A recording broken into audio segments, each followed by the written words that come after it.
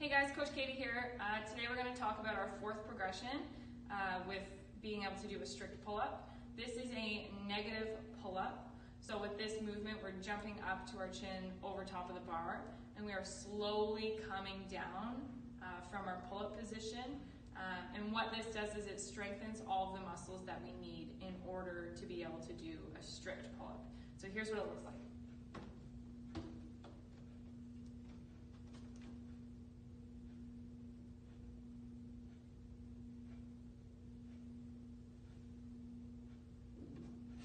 So the important thing with the strict pull-up is having a nice tight grip over top of the bar, being nice, slow, and controlled on the way down, all the way to a straight dead hang position.